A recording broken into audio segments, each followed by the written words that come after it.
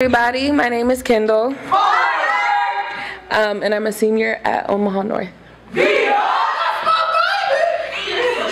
My poem is titled Phases of the Moon.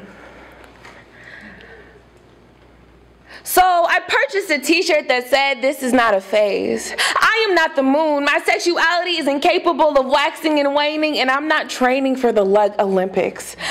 I promise. This is not to be hip nor cool. We both know I've never been either one of these things. I'm too awkward and infatuated with the premise of school. This runs so much deeper. Ingrained in the fibers that make up my being, if you were to ever so lightly tap one of these strings, you could hear the chords of my body sing.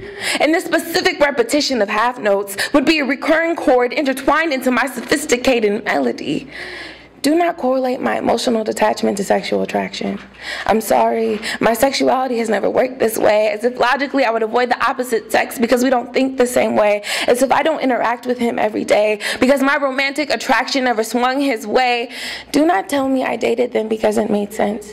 As if for some mystical reason our thoughts are supposed to synchronize because we both have vaginas. Like our uteruses not only shared cycles during the waning of the moon, but thoughts, because women's genitalia possess telepathic capabilities. If so, why are you always yelling at me?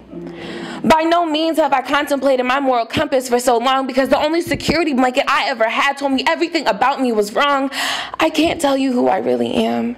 Your perceptions of gender don't extend past woman and man, and in no way do I blame you. But do not tell me you can dictate my personal realities because the beginnings of them developed in your womb, as if I'm merely a product of your environment. You only think you know me like the back of your hand, but I have a myriad of secrets untold to you. You don't know the true colors of my eclipse. You cannot hold my perceptions of the spectrum.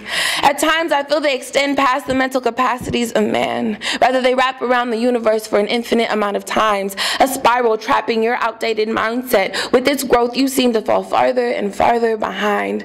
I could simply tell you it's experimentation to calm your overbearing imagination, as if these feelings were falsified fantasies I'd envisioned meeting my fancy to fill voids that I'd felt in my life since the beginnings of my time. That this deepening appreciation I have for one's once loved and failed is simply a letter I drunkenly mailed. I can't fake emotions. Falsifying feelings is beyond my capabilities, and I had no idea these things would meet my fancy. And I don't know why my heart dips when she looks at me. I can't explain the tremble in my fingers as I survey my body. Never mind the dopamine rush as we were kissing, or the tears that stained my cheeks when I realized all I was missing, or the ones I still hold on to. Chalk it all down to daddy issues or PTSD, as long as you don't have to accept that these are permanent parts of me.